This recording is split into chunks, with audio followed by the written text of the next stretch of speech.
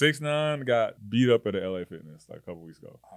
And I sent it to Sean because I was like, Sean, look at the comments. And in the comments, it's a bunch of people in Spanish talking about how great of a guy 6ix9ine is and how amazing he is. And hey, you did that shit to them Americans. You ain't do that shit to us. You know what I'm saying? So, yeah, and it's like, if you look at like a lot of 6ix9ine's like really early stuff, I mean, he was appealing to like Eastern European rap fans and like, you know, like the kids in Russia that like to listen to American rap. You know what I'm saying? That was his demographic. And like, he was doing good at appealing to them.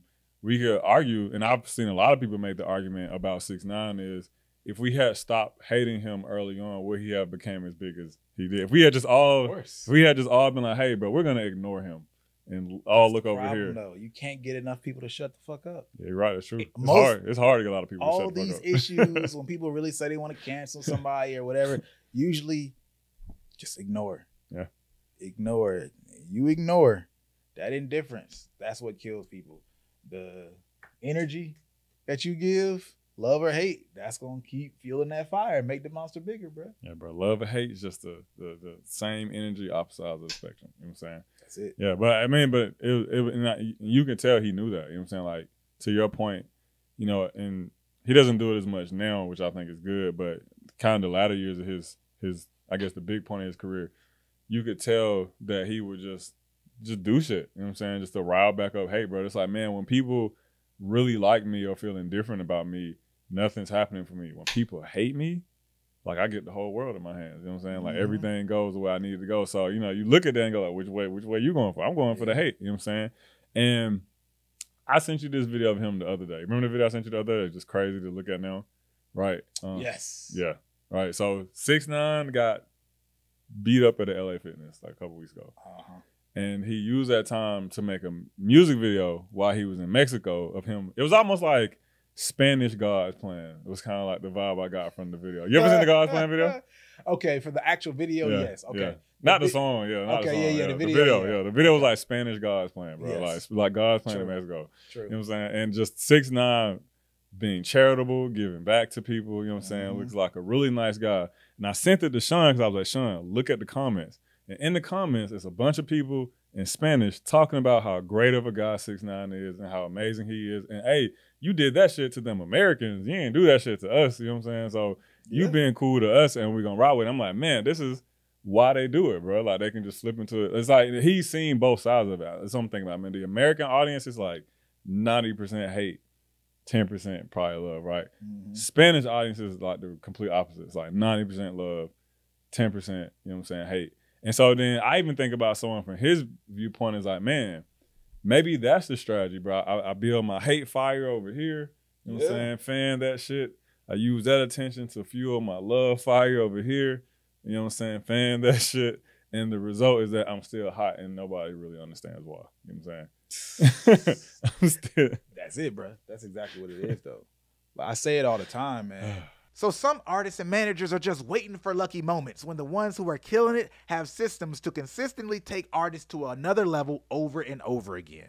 And if you want to see what that looks like, we just did a collab where we not only show the system that we use that's resulted in Billboard hits, some of the biggest viral moments on TikTok, Instagram, and YouTube, but also we got MCKEE to break down how he took an artist from zero to one of the biggest hit songs of 2022 and getting a Grammy in January of 2023. This is recent stuff, not old tactics. If you want to check it out, go to www.brandmannetwork.com/Grammy. Don't forget the www or it won't work. Because JR gets into the details of looking at the data, decisions that got made, how much content got created, and how they adjusted the content over time for different parts of the campaign. This is real behind the curtains type of stuff. So again, go to www.brandmannetwork.com/Grammy if you want to check this out and apply it to yourself. Back to the video. You have to build on both sides if you want to take advantage of it. You can't just have one side angry or one side loving you, and that's it. Yeah, there's somebody to defend you at that point. It has to be two sides because they then like passively grow you through their anger and arguments around you, right? So then you don't have to do anything. You just, it's that, what do they throw that stone and hide your hands behind your back and dip, like that type of thing. Yeah. So like the perfect example I always use, like I did like this PR video series like early on in like the like our first like iteration of Brandman network courses, right? And it was using, one of the examples was the Super Bowl, Beyonce, Bruno Mars, and Coldplay. Yeah. Great performance. I loved it. And then, you know, you go home, you know, finish the game, you know, go to sleep. Next day, oh, so many people think it's dope. So many people think it's dope. A couple days later, there's this undercurrent started. People are mad at Beyonce. What they mad at Beyonce for? Oh, her Super Bowl performance. They mad at it was so good. Like what? I'm confused. Next thing you know, they talk about her outfit and her doing the fist and Black Panthers. Still, I kind of referenced this on that other episode. My unknowing self, like I still just don't reference it and think of it that way because I don't think of that stuff negatively, you know. Because my background, I'm still like a little confused. Like, okay, people are mad Beyonce, oh, Black Panther stuff. I was like, oh, okay, yeah, I forgot that a lot of people look at the Black Panthers as terrorists and all that stuff. Okay, cool. So, and it's like I think mostly in that case was like right wing, or it wasn't even just right wing.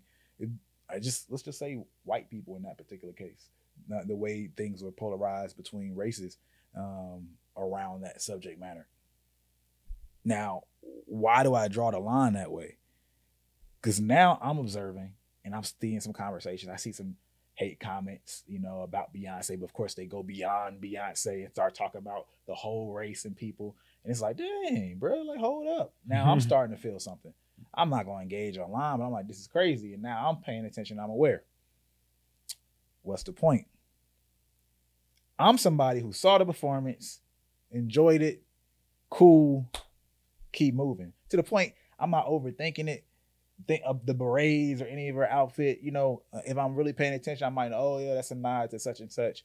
But, you know, other than that, just keep moving. Mm-hmm. But once you have these other people who hate, they're feeling some things in their bag. But that's not enough for them just to hate, right? And be in their little echo chamber. You have to connect the dots and let the people who love find out about the people who hate. And now you got war. Mm-hmm. Now we can get this shit popping. And the conversation goes from, oh yeah, I love this, I love that, to this massive conversation that gets way more media, free media and attention than it would have gotten by itself without any type of polarization. So I always try to remind people, you need to strategically make sure the sides meet at some point. Mm-hmm. You know, you can fake hateful comments and then like, you know, we really want to get to how some of this shit really works. Yeah. Sometimes people will fake like hate and create fake comments and things like that and then show it to the side that loves them, mm-hmm. right? Or sometimes people will show something that is with that people that would hate something, but it didn't happen for them to be aware, or they'll just create that and make sure that those people that hate it see it, mm-hmm. right? And fan that flame. Because when you think about it, yeah, things are free, access is everywhere, things get millions of views, but we're so segmented today. This thing could happen, and we're in our own bubbles. The people who hate it, it's not for them. It's never going to algorithmically get to them in a lot of cases, unless someone manually connects the dots. So are you saying the hate is bringing us together? In a weird way. I don't think that's the point of it. It's bringing us together to create more hate. You know what I mean? But yeah, shit. Well, it brings the two sides of the audience together. No, 1,000%. Yeah. 1,000%. It brings both sides together. And you have to have that to create the conversation which becomes your marketing campaign. If you're using this strategy. Yeah. All right. And it's a scary strategy for many people to use. I'll say even if you're not. I think like we're using extremes, you know what I'm saying, to illustrate the example. We're gonna get into softer examples. All right, you're right. Let me step back. My bad. Especially our last one. Yeah.